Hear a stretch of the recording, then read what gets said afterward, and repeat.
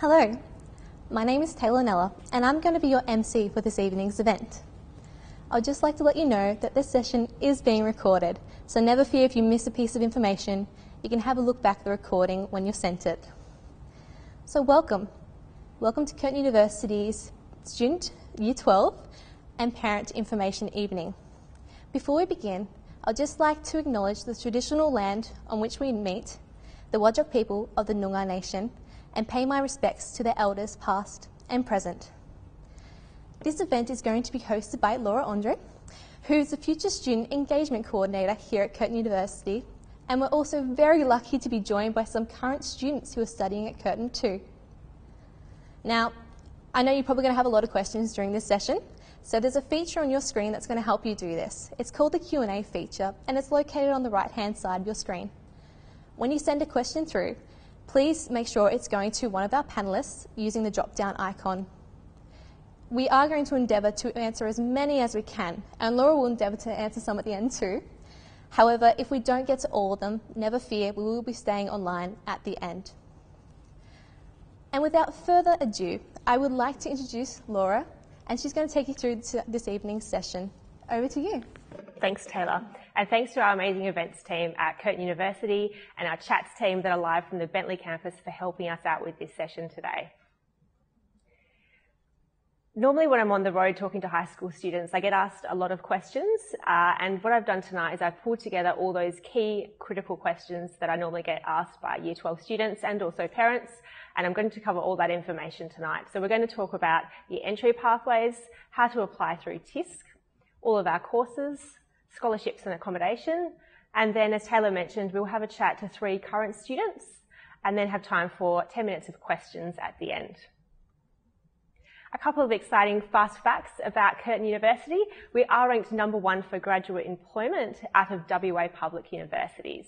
We are also ranked 9th out of all Australian universities and in the top 1% of universities worldwide. Let's first talk about entry pathways. Entry pathways, this information and how to apply to TISC, I put that at the beginning because that's probably the most important. So let's get straight into it. All of these boxes highlighted in, I'm going to say a yellowy gold, or a mustard perhaps. These are the pathways that you can take to come to Curtin University. I'm not going to spend as much time talking about the International Baccalaureate, the IB, but if that is your case, that if you are on that pathway, you can find more information about the IB on our pathways page of our website. Let's start with ATAR. ATAR stands for Australian Tertiary Admissions Rank. And these are the things that you would need to achieve to have your ATAR score at the end of the year. So you will need to achieve your WACE, which stands for Western Australian Certificate of Education. You will have an ATAR score, which is actually a ranking at the end of the year. Some courses have prerequisites, and we'll talk about that later on in the evening. And you also will need to pass your English ATAR, ATAR English Literature, ATAR English as an additional language or dialect. So that's the ATAR pathway. Some Year 12s will be studying a Certificate 4, and if you are, that's fantastic. You can use a Certificate 4 to apply for entry into a bachelor degree. You do also need to meet English competency separate to that Certificate 4, and that is either by passing your ATAR English or you can sit the STAT written English test. Another pathway that we have, which might be appropriate for someone, for example, that is doing a general pathway, so not doing ATAR, not doing a Certificate 4, you could consider doing a diploma at Curtin College or a AQF provider. And that diploma, if you go through the Curtin College pathway, for example, can take you straight into the second year of a bachelor degree. For our students that are general students, sorry about that. For our general students or for our ATAR students that are concerned that they are going to be a near miss to receive the ATAR that they need, we do have a Uni Ready enabling course and also Indigenous enabling programs as well. The Uni Ready and Indigenous enabling programs bridge the gap between Year 12 and coming to university.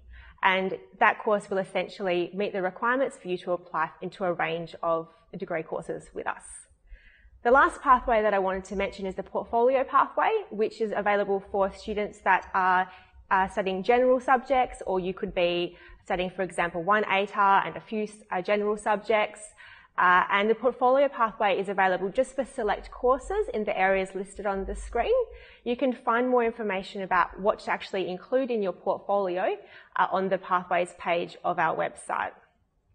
So they're essentially all the pathways, and you will probably know by now, being in Year 12, which pathway is suitable for you. If you're not sure, please feel free to get in contact with us after the session and we can direct you to the right pathway. And as I mentioned, this is all the pathway information that you can view on our website. We do recognise that sometimes things go a little bit hairy in Year 12, so we have something called special consideration.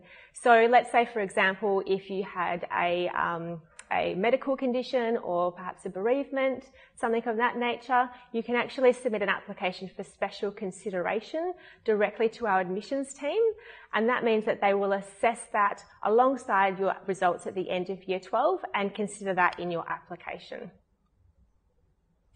When it comes to applying to Curtin University, you actually do all your applications go through TISC, so the TISC website.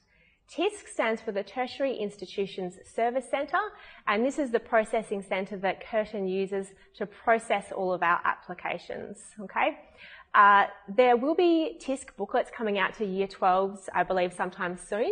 They haven't come out just yet, but that's okay because all of the information that you need to apply is already up on the TISC website anyway. When you jump on the TISC website, there are a couple of key areas to look at. So I've highlighted the resource square in the top right-hand corner. If you click onto that and click download, that will take you to instructions on how to submit your application online. And one of those documents that you will be able to open up is this one here.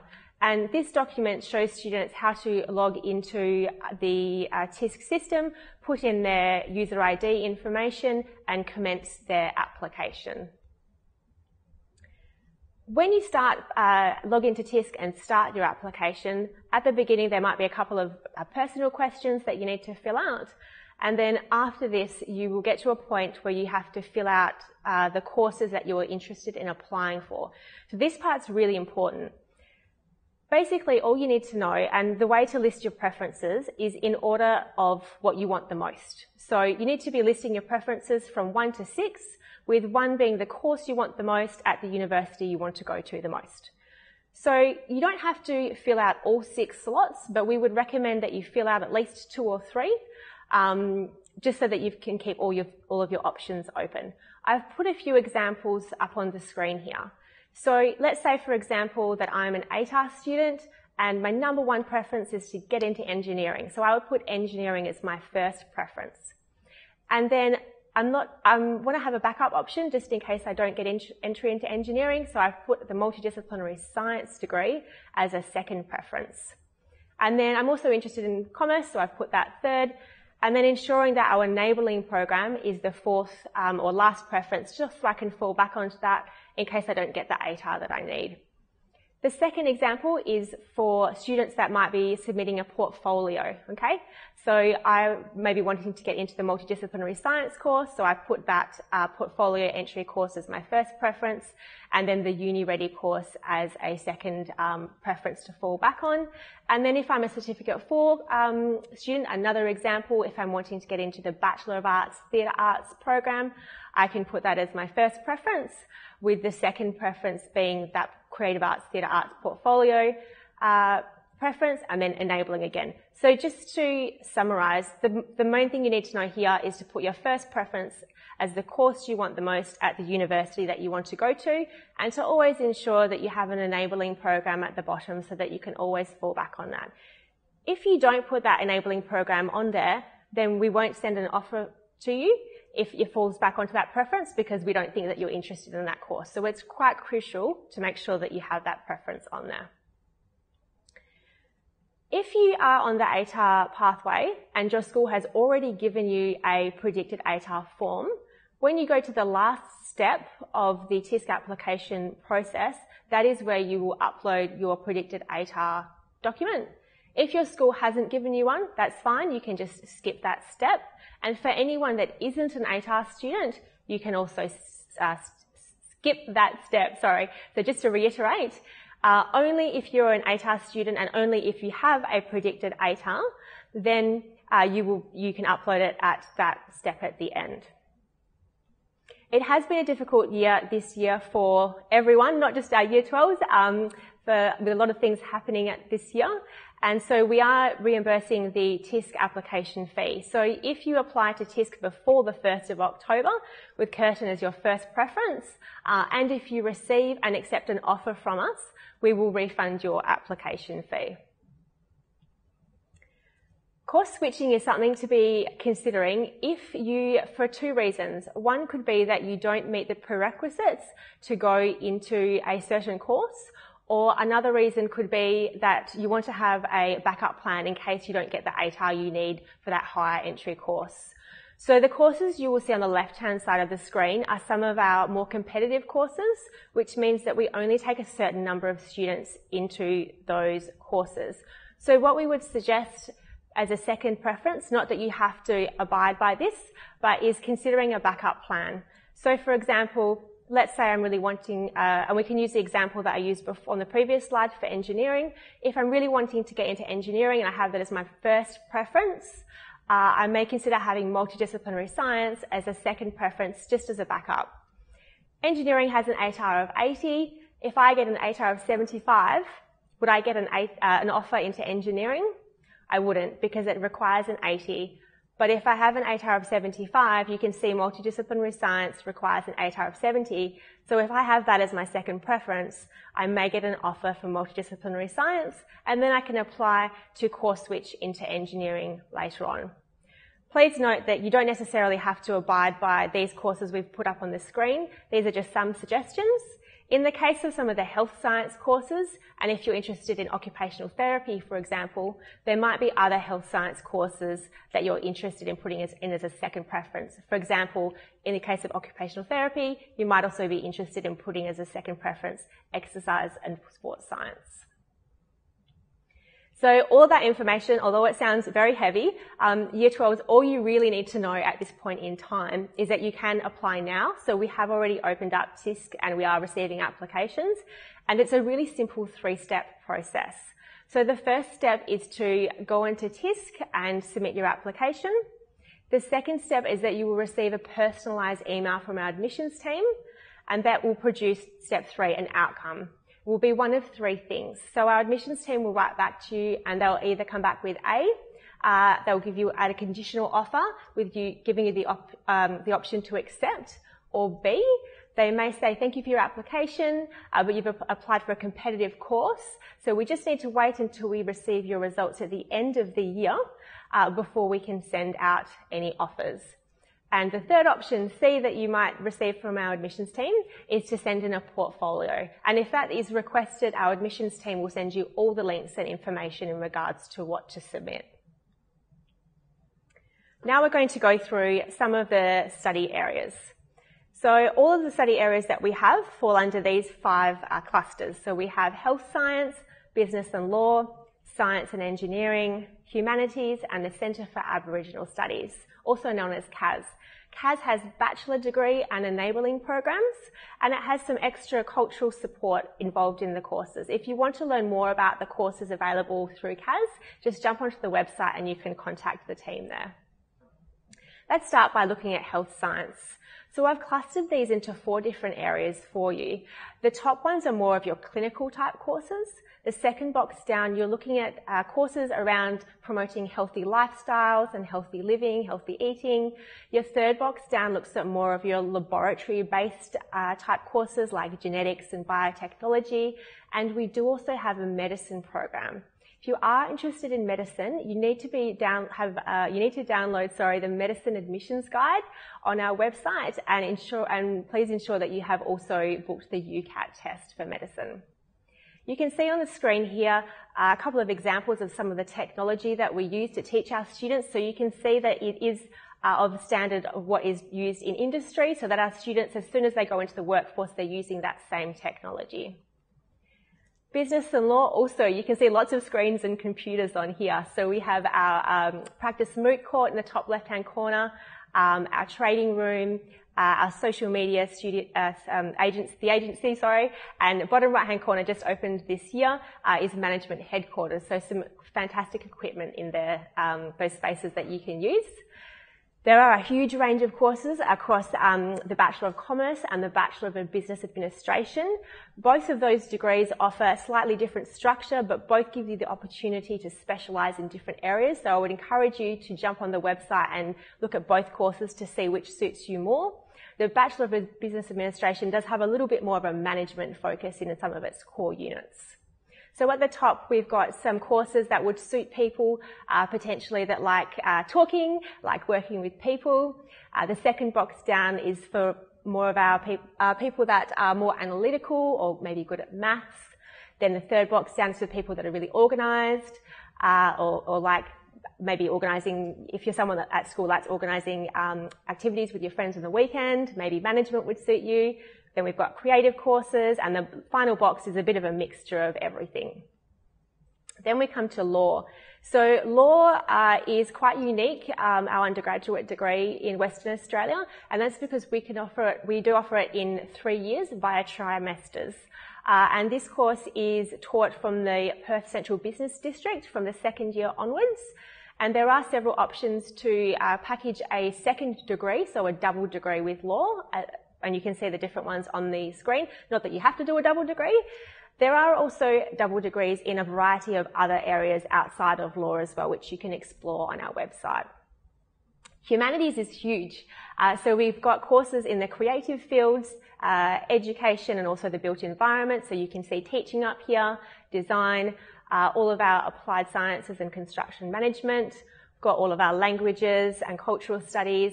Creative arts has recently been restructured in that if you decide, for example, to go into fine art, you're actually immersed and also work alongside screen art and theatre art students as well, because that's what industry is demanding at the moment.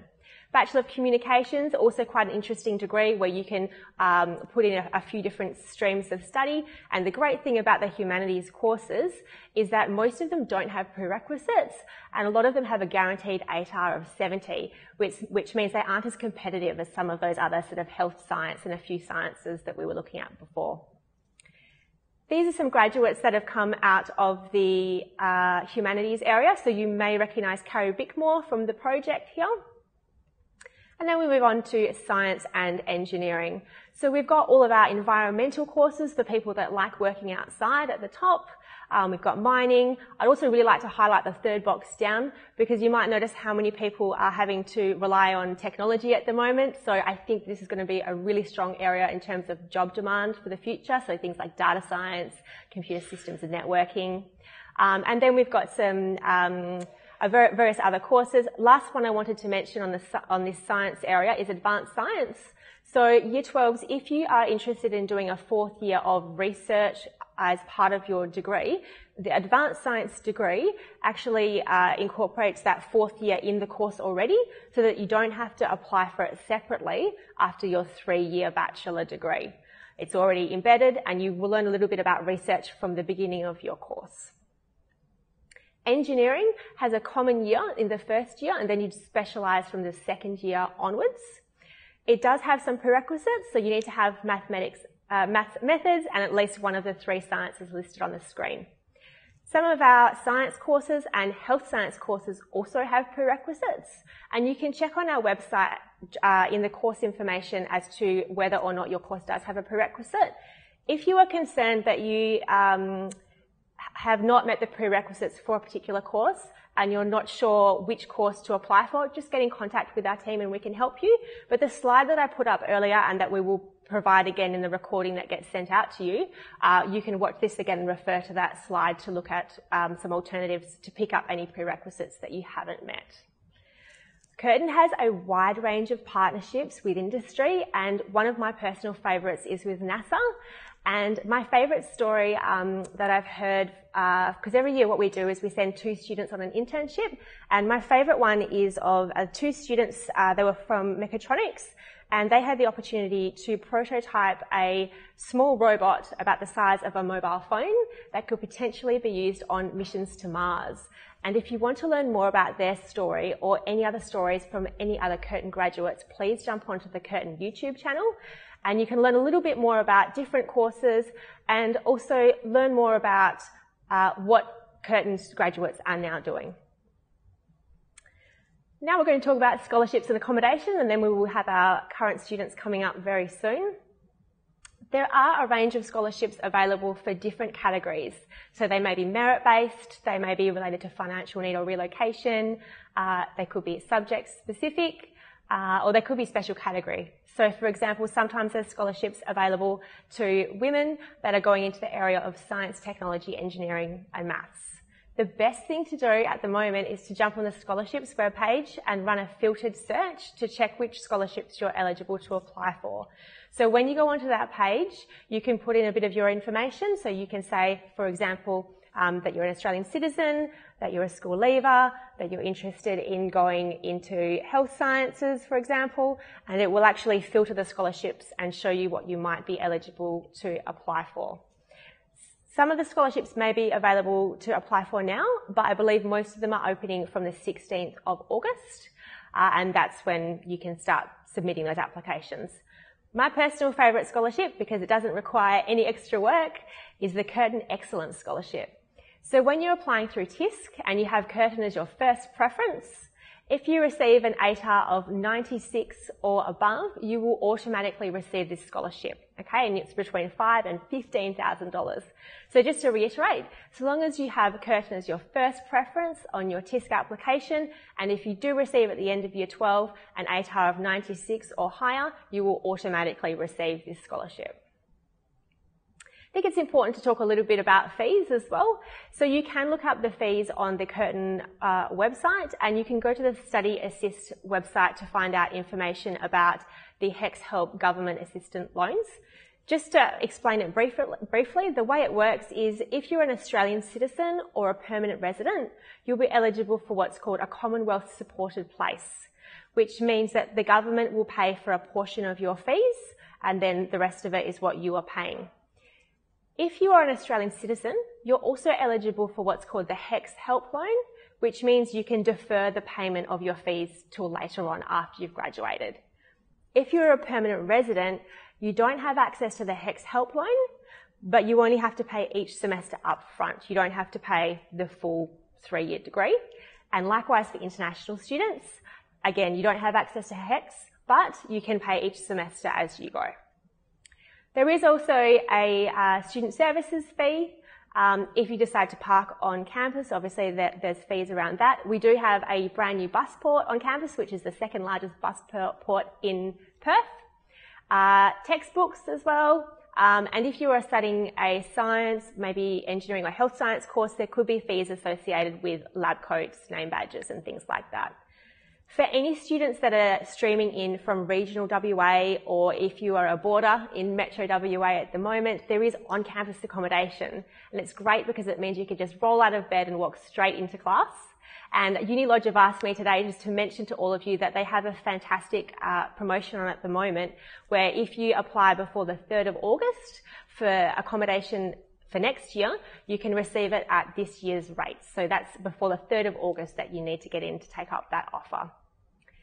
In your first 2 weeks of, before you actually start at Curtin University, there's 2 weeks of orientation, and that's where you can learn a lot more about the support that we offer. But it's good to just know, beforehand what is available. So there is academic support. If you need any help, maybe writing essays or doing referencing, there's counselling and health services. If you're looking for a part-time job, or if you're interested in volunteering, you can have a chat to our careers team. And there is also a really large online community and lots of online resources available to all of our students.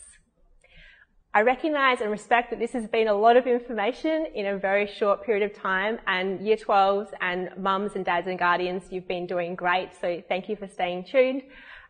This website here, my team has put together for Year 10s, 11s and 12s and parents. It's basically everything you need in one place on one page. So I'd encourage you while you're listening now to jump into a new browser and bring this page up. It's filled with videos, how-to guides, undergraduate guides, links to fees and scholarships, everything you need in the one place. A couple more fun facts just to finish off my section. We are, as I mentioned before, number 1 for graduate employment out of WA public universities. And our graduate salary our graduates earn a median salary, of 62,600, and we almost have 70% of Curtin graduates that are employed full-time 4 months after completing their course, which I think is fantastic. And what we're going to do now is invite some of our current students to have a chat to us about their experience and how they're enjoying their time with us. First up, we have Connor. Hello Laura, how are you going? Good, thanks Connor, how are you? I'm good. Excellent. And what are you studying at the moment? So I study urban and regional planning, so that's under the Faculty of Humanities, and pretty much it's like a combination of dealing with people, dealing with cities, and dealing with everything that you can think of in, I guess, society. And it's kind of like The Sims and SimCity, so, it's a lot of fun. Very cool.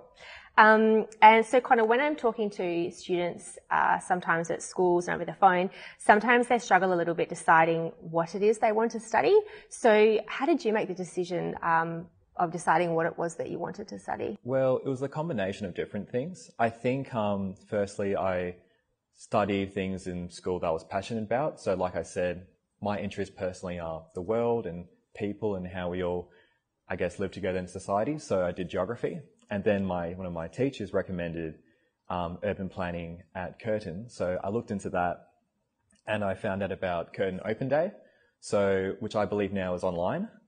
Yes, so we have a virtual open day and that's going to be happening on the 13th of September. Cool. So with Curtin Open Day, I had the privilege to go on campus, go to the architecture building and speak to urban planning lecturers and students and have that face-to-face kind of conversation and learn about what the course offers and the type of projects the students do. It's really good. Amazing. And then another thing I wanted to ask you, what entry pathway did you take to come to Curtin? So I did the ATAR entry pathway. So for humanities, that was the 70 ATAR. So I remember when the day of getting your TISC email, I remember waking up and waiting for that email. I got an ATAR above 70, so that was pretty cool. So I put down urban and regional planning on my preference, and that was my entry. Pretty easy, from doing ATAR courses in high school, but again, it's always different for people. So for example, my sister, she studied fine art, and she didn't get the ATAR that she wanted, so instead she did portfolio entry. So she showed all the artwork she did throughout high school, and that's how she started doing fine art at Curtin. But then I have friends who did architecture and they did uni-ready. So all these different pathways really for, in my case, the humanities courses, that it's pretty easy, I guess, to get into courses at Curtin. Yeah. Thanks, Connor. And I think that's a good thing to mention is that whatever your situation is, whatever pathway you're on Year 12, there's always going to be a pathway available to you at Curtin. Thanks very much, Connor. No worries. Catch you, Laura. Thank you. And now we've got Eddie. How are you going, Eddie? I'm great, thanks. Thanks for taking your time out tonight to speak with us. What are you studying? I'm studying Finance and Information Systems. Okay. So that's a Bachelor of Commerce in the Faculty of Business and Law. And I chose those two majors because I was interested in finance and I see a future of work in IT or information systems, and I thought they'd be a good mix. Amazing. And what activities, I get asked this question a lot, what activities are available on campus or what sort of things do you do in your spare time? Campus is always busy. So there's over 130 different clubs. You've got everything from accounting to Harry Potter.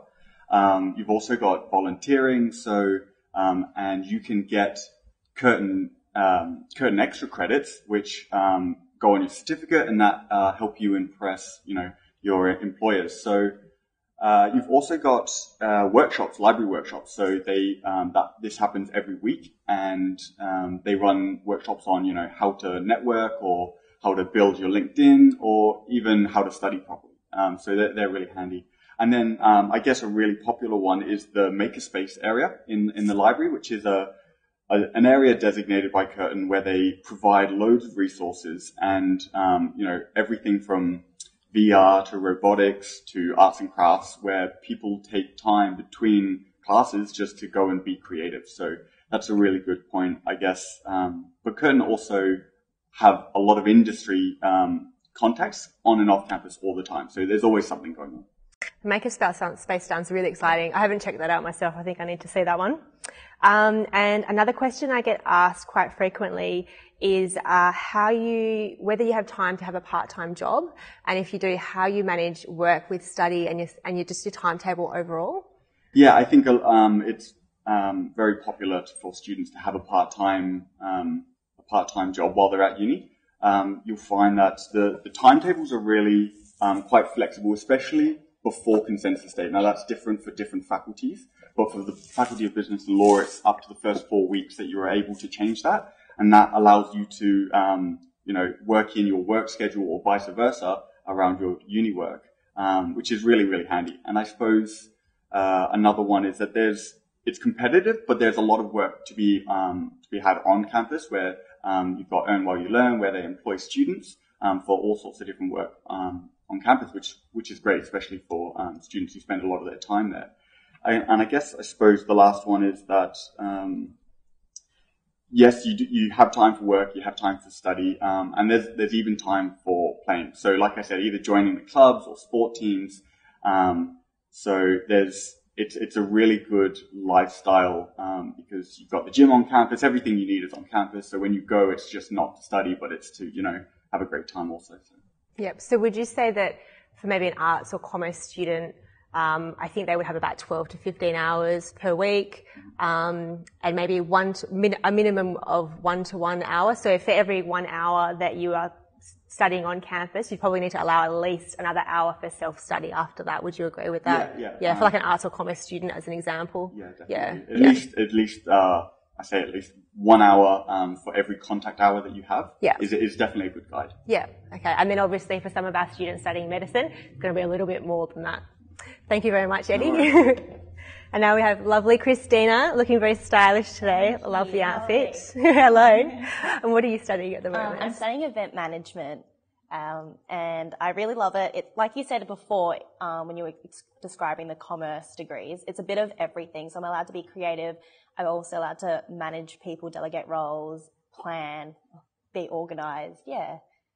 Fantastic. And would you say that it's easy to make friends at university? I would say yes. Someone who's socially awkward, if I can make friends, I think everyone can make friends. Yeah. I also think the biggest tip to make friends is joining clubs and societies, like Eddie said.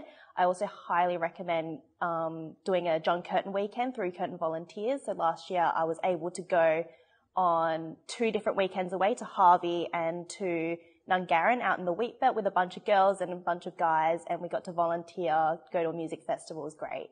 And what activities do you do when you're volunteering? Like, what do you? So it can be a range of things. So when we went to Harvey, we did river restorations, and then when we went to Nungaran, we did on Friday night we did like a catering dinner for the people that came in. Saturday night we did a music festival, and then Sunday morning we did a Sunday market / sausage sizzle. Yeah. Fun. Who doesn't like sausage sizzle? And last question, do you have any tips, for our year 12s that are listening in? I would highly recommend that you do the workshops that are on campus to learn not only your soft skills but also your transferable skills.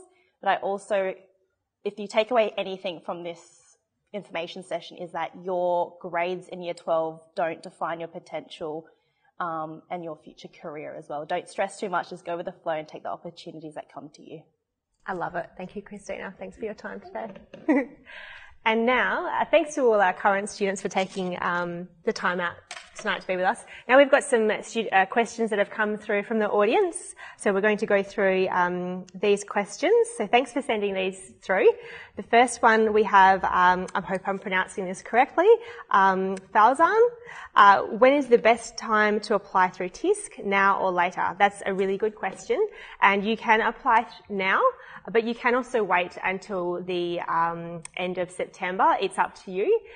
Just note that if you do apply after the 1st of October, the TISC application fee actually increases quite significantly, so you'll be more out of pocket. So it's probably ideal to apply before the 1st of October, but applications have already been open for a few weeks now, so you're more than welcome to apply now if you wish to. The next question is from Anna. Thanks for sending this in, Anna. Anna says, I've applied on TISC yesterday, but only selected commerce as my preference. Is this a problem? No, that's totally okay. So what we can do is if you've just put Anna Commerce down as your course, then when you if you receive an offer later on into the course and you accept that, we can look at your major and specializations later on. So if you've just selected commerce, Anna, that's totally fine. Then we've got Ash. What does conditional offer mean? That is a really good question. So a conditional offer for Year 12s means that the offer is pending your results that come through at the end of the year. So if we give you a conditional offer, it means that we are giving you an offer on the condition that you meet the requirements, okay? And all the information will come out from our admissions team in the personalised email that they send you after you've submitted your application. If you're still not sure after that, feel free to contact our team. Will there be a virtual open day? I think we've covered that before, but yes, there will be a virtual open day and it will be on the 13th of September. So please save that date in your diary. And then the next question is, when do I pick my majors? Which is similar to what I was saying before.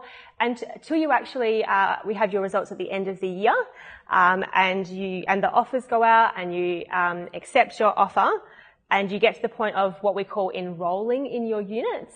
That's when you can be picking your majors.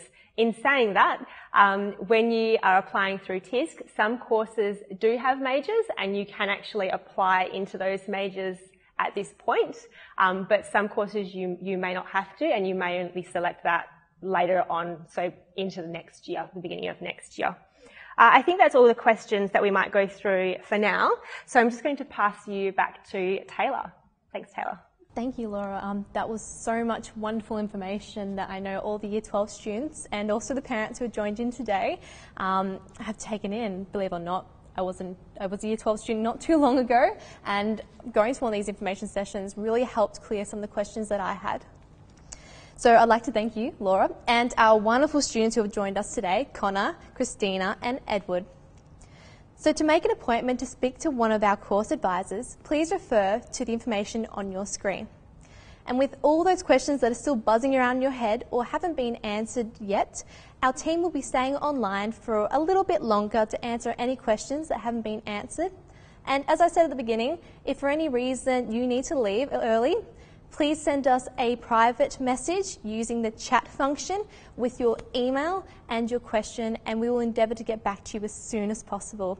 So thank you for your time this evening. I hope you got a lot out of it, and I hope you have a wonderful night. Thanks.